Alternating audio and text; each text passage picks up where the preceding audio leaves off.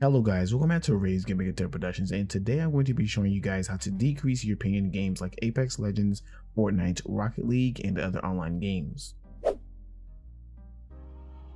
Now I know this is obvious, but some people, including me, don't think to try this, and it can help depending on how long it hasn't been updated.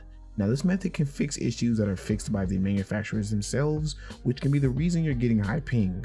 Most companies will release a product like a network adapter and then roll out updates for said adapter over time to fix issues or upgrade the product. Now all you need to do is go to the website for your network adapter. I'm not sure all the different types of network adapters, but I know personally I have TP-Link, and sometimes you might be able to find the name of your network adapter on the actual network adapter or on the package or even on the DVD that might come with it. And surprisingly, some modern network adapters actually come with DVDs. Now all you need to do is, if you have TP-Link, find the model number, which you can find on the package or you can find in the software. Put the model right here, find the right one for you and download it. The next fix is using a optimizer named Hellzerg. This is a widely known optimizer by people who use or create optimizers similar to it. This optimizer doesn't only fix network issues, but it can also potentially fix game lag and remove bloatware. But today we are focusing on ping. Now first thing you need to do after downloading the optimizer from GitHub, you just want to go ahead and open it and give it administrative permissions. And then once it's open, you want to go up here and you want to find optimizer network. Now what this will do is this will just do whatever special things that they do to optimize the network, and to be honest, it really does work. Now they do also have optimized performance, which I have on. I'm not really sure if it works, but you can do this if you want, but I'm not going to recommend that you do it because I'm not fully sure what it does, but it works fine for me and I'm not having any problems. Now as you guys can see, they also have other things like apps, privacy, and disk drives. This will do the normal things that you might want to do to help your disk drive. The privacy and apps, these are just bloatware that Windows 10 automatically adds to your system, which the telemetry, I'm sure that you can just go ahead and just disable those. But these, I'm not really sure if you should do it. Now you can do it if you want to, but the ones that you really shouldn't mess with are the ones that are over here. But you can always just look at your own videos. Just go on YouTube, search Hellzerg optimizer, and you can easily find videos. Or if you look on TikTok, which is where I found it, then they will have plenty of videos showing you, and plenty of people will tell you that you do not want to just go messing with these, especially really not any optimizer. You don't want to just go messing with them, because these optimizers can really break your system if you just go clicking stuff. So you can do this at your own caution, but I would recommend that you look up some videos on either TikTok or YouTube and search Hellzerg optimizer, and you can find videos for this.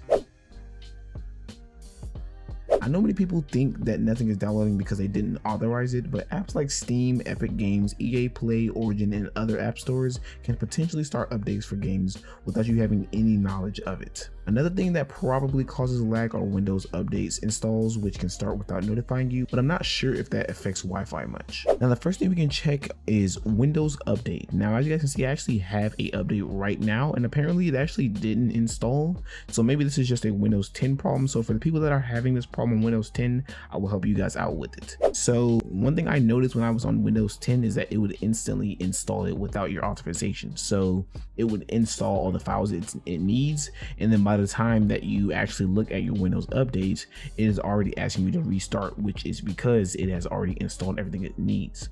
Now, like I said in the intro, I'm not sure if this really affects Wi-Fi, but you can just try to fix this, and the way that I've seen that you could possibly fix this is try pausing updates. Now for the Windows 11 people, you would just pause updates, but if they have something different on Windows 10, which I'm assuming they didn't change much, then you can just look in your settings on Windows 10 and they should have something where you can pause updates, or you can just make it so that it doesn't auto update, or it'll at least ask you. Now the next place we can check is Steam. Now from what I did, and I just did a little bit of searching, they actually don't have anything that just completely stops it from auto updating. but I also don't really have many issues with Steam doing that, so I don't really know where I could look for it. But you could try schedule auto updates. Now if you do this, it'll allow you to set the times during the day where you want for Steam to install any updates that are around. So let's say for instance I have a Steam game that needs to update. I could set it to not update any of my games until 6 a.m. in the morning, and then it can't install any updates until let's say 3 p.m. It can't install any updates until the next time, which is 6 a.m. again the next day. So from what I know of, this is the only thing you can do to stop auto updates while playing games, but they also do have it here, allow downloads during gameplay.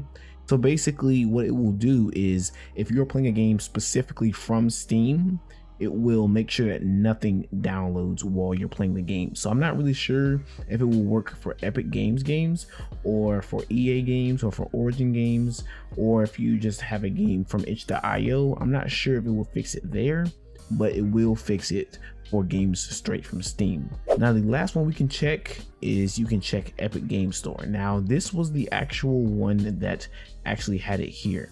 Now as you will see, it says allow auto updates, and this is actually the application that I had problems with, not while playing games, but as soon as I open Epic Game Store, it automatically updates Fortnite every single time, which I'm assuming that is the reason why Fortnite is instantly installing every single time I open Epic Game Store. And yeah, so the way to fix that is just to go over here and do allow auto updates and turn it off. And so now while you're playing a game, you won't have to worry about that. Now they also have it just like how Steam has it, where you can turn it off so that it doesn't install during gameplay, but I'm not really sure, like I said, for Steam, if it will do the same for Steam games or Origin games or EA games or itch.io games.